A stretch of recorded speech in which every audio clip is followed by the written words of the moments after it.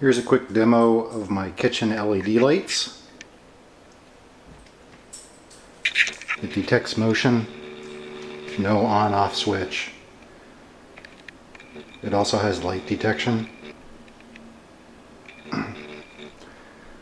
Above and below the cabinets, LEDs are spaced every 6 inches apart,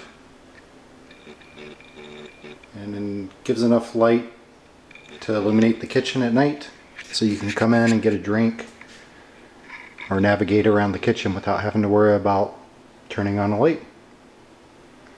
After a period of time, when it doesn't detect motion, it goes off, and then you just have to move again and it'll come back on.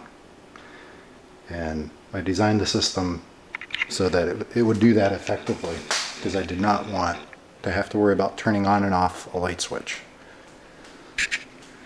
So when the lights come on, it has a motion detector and a light sensor.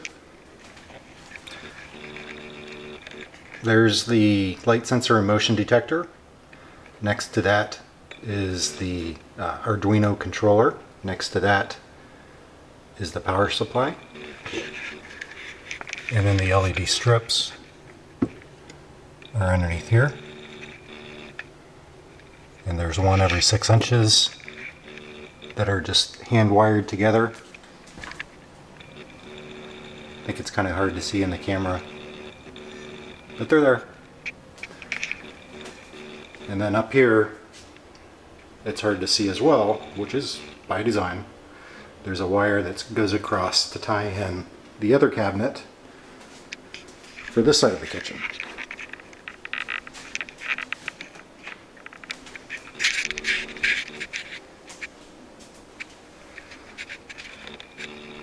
These are white hat LEDs, so that they project out about 120-degree angle, and I spaced them 6 inches apart to give a nice lighting pattern on the wall.